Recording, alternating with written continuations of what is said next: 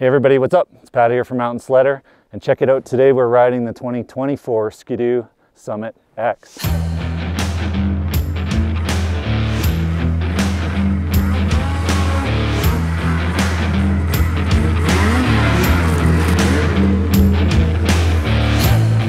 There's a couple new things that have changed for the 2024 model of the Summit X.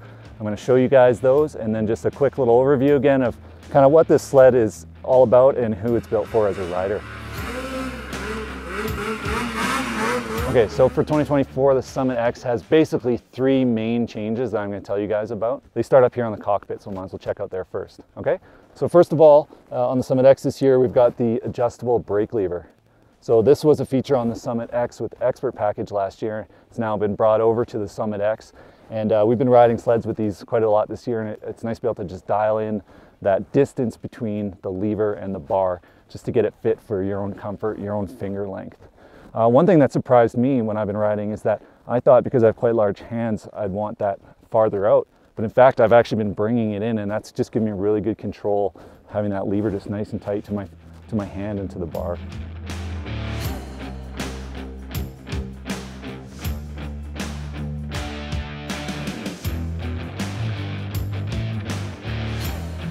So that's the first thing. The next thing is this riser. So this is something else that was found on the Ski-Doo Summit with Expert package for 23. And what it is a 120 millimeter long riser. So that's 4.7 inches. So this lower riser just really brings that whole rider into a more athletic position. So it kind of forces you to bend your knees and get down low. And that's great for when you're doing this kind of technical terrain in the trees and that sort of thing. Really helps out. So for a tall guy like myself, I'm over 6 feet tall, it's perfect. It gets you right into that nice position. So you shouldn't really worry about it being too low, and it's gonna be really comfortable for shorter riders too. Okay, so the third big change for the 2024 Summit X is the addition of the quick adjust limiter strap. So again, this was a feature that was on the Summit Expert for 23, and they brought it over to the Summit X now. And these three changes basically are all a way of saying that this sled is not less than the Expert. It's just different. It has a different riding characteristic. It's more easygoing. It's very agile, nimble, whereas the Expert's more of maybe a precision machine. But this feature is equally useful on the Summit X as it is on the Expert, so why not have it? Previously, this adjustment made a 34 millimeter change in the length of the limiter strap, from precision to agile. Agile is a long limiter strap, precision is a sucked in tight limiter strap. The difference in the length of the adjustability between 34 millimeters and up to 50 millimeters came with the Gen 5. So it makes a greater difference in the handling of the sled when you switch it positions. So it's pretty quick and easy to use when you're riding. You just pull this tab out, flip it around, and now you're into precision. So this is the mode you'd want to use for doing really technical uphills. You want to keep the skis planted and flat. Side hill, really steep side hill stuff where you want that little bit of precision and you want the sled to drive forward. If you're out in some open meadows, some open hills, and you want to be doing wheelies and re-entries and all that kind of fun stuff that the sled can do, you just flip that over into agile.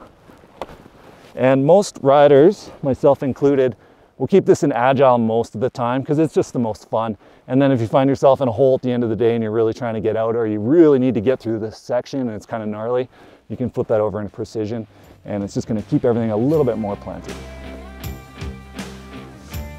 All right, so just quickly going to go over some of the things that make this Summit X the sled that it is. We'll start at the front, very quickly go through it. Some of the things that separate it more from the Summit X with Expert package, just to help make that distinction.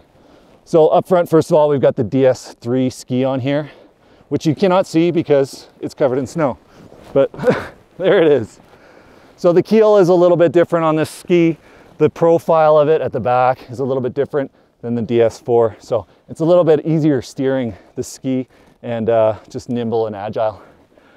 The Summit X has the KYB 36 Plus shocks, and this is that lightweight spring right there. Check that out, the gap between the springs. So just keeping everything light and agile as much as they can for this particular model. This sled has the 34-inch ski stance, which is becoming more common throughout the Summit lineup. You could get a 34-inch ski stance on the Summit X in 2023 as well, but that's just carrying through, and it's a great change for the lineup. I really think it helps side hilling, just holding that sled on edge. It just makes it a lot easier. So Summit X features this compact seat. As you can see, it's quite small. It's out of the way. It's not quite as small as what's on the Expert package, but it's not really getting in your way. Tucked in, it's really narrow. You can see that it tapers towards the top. And to the back, of course, the Summit X has the tMotion X rear suspension. So that has that pivoting arm. So it's going to pivot 2 degrees or so each way, just to give you a little bit more traction as you're going over undulating or uneven snow. The rear suspension can kind of follow that. And I've heard a comparison. It was Carl, I think, that said it's kind of like running a enduro tire with low pressure. So that tire can just rip the surface a little bit more and you get a little bit better flotation, especially with that 16-inch wide track. Speaking of the track, this FlexEdge is a PowderMax track with the FlexEdge. Up here you can see that the rods don't come all the way to the edge and the track can just follow that terrain a little bit more and just flex on some of those uphill or side slope sort of features or bumps or hard snow.